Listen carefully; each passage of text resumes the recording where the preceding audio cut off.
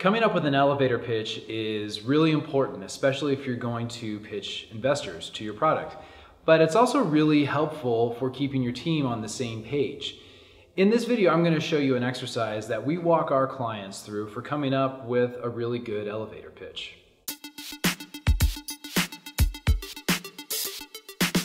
Hey, thanks for watching. My name is Eric, and this is George. And were you going to say your name? It was like impulsive. I just wanted to say hello. Hello. Right, well, you can say hello if you'd I'll like. let you introduce. You can introduce me. Okay. It's lovely. We're keeping all of this. All right. In order to show you this exercise, I'm going to walk George through coming up with an elevator pitch for a product we've been working on here at Crema called String. So just to be clear, George actually hasn't been through this exercise with me. This is something that we discovered last week, and today's the 9th or something, 8th or something like that. And I walked a client through it, and I really liked it so much. And I'll show you where in the description you can see the website that I got this. I believe it came from the Agile Warrior. Anyways, so George hasn't actually gone through this with anybody, so this will be fun. It'll be a great neat thing for you.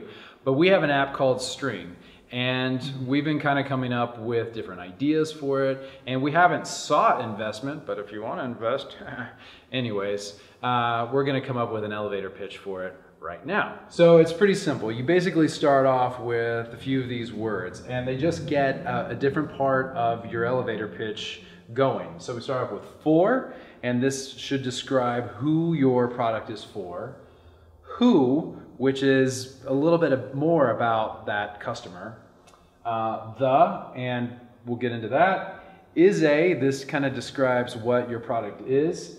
That, and then this is kind of what it does. And then finally, unlike, and this is where you're going to start differentiating your product from your competitors. We get into what your product is. So George, come over here. We're going to have to squeeze in tight on the camera here. There we go. And let's just start this with String. Where's my marker? Found it. It's right here. Okay. So let's just get going. So who is String for? Like, what's the demographic? I think what we're going for is kind of young adults, probably more young professionals is probably even a more specific niche that we're starting out with. Okay. Do you have like an age range? I think that's probably from, I think what we say, 20 to 35 is kind of the target initial early adopters at least. Okay. Any gender?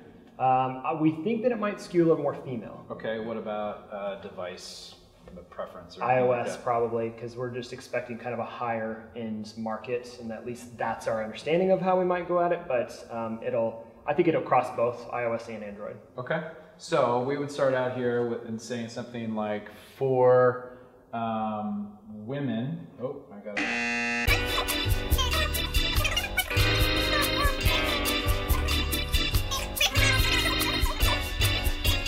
Is A. So here's where we want to start getting into what does your application do. So what does String do?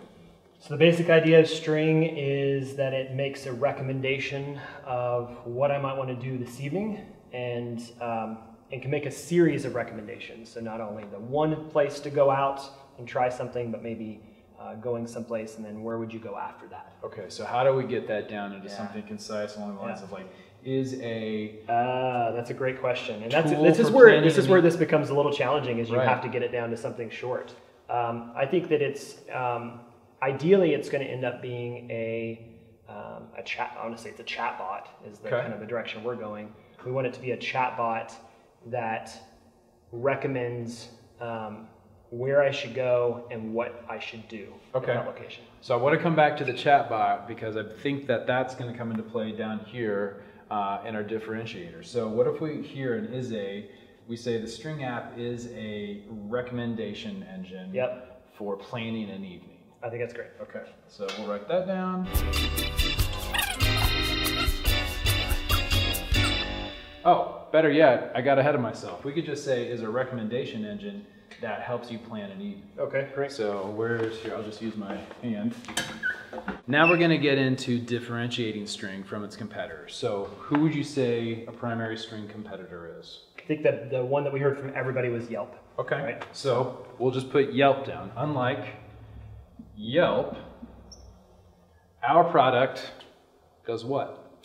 So I'm going to talk about it a little broadly, and then maybe you can help me narrow the focus down. Just so you know, unlike an our product, in this exercise is always the most difficult to come to. So don't get discouraged if it takes you a while to get to this. Yeah, I'm trying to. This is honestly, this is tough. This is where it's hard to get it down. I think that it's our product through conversation, because I want to bring in that chatbot piece. Through conversation, learns about your preferences and makes a single recommendation.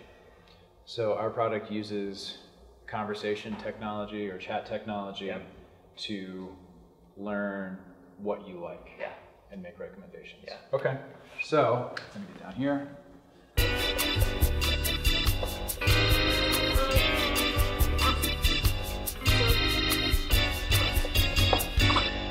So now we have it. We have for string for women ages 25 to 35 who use an iPhone. The String app is a recommendation engine that helps you plan an evening. And unlike Yelp, our product uses chat to learn what the customer likes and make recommendations accordingly. So it's a really simple tool that you can use. What do you think, George? Come back in here. What do you think?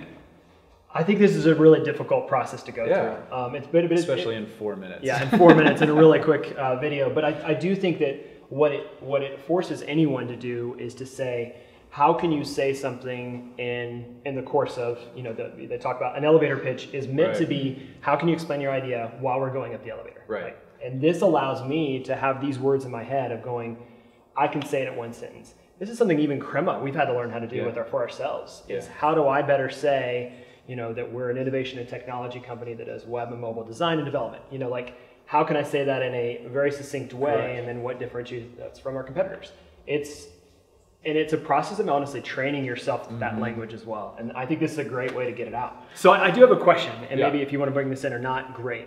When should this happen? When should you do this? I think the way you do this is the moment you know kind of what it is you're building. Like maybe you have a lot of data, a lot of research pointing towards something that needs to be built, who your customer is, that type of thing.